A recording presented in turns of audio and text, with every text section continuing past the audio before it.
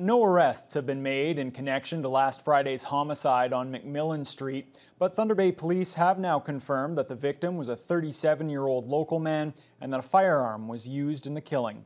Police still aren't ready to name the victim as consultation with the family continues. Officers with the primary response unit were originally dispatched to the 800 block of McMillan for a weapons call just before 2:30 in the afternoon, where they discovered the body. Detective Inspector Jeremy Pearson urges anyone with information to come forward, regardless of how small a detail it may be.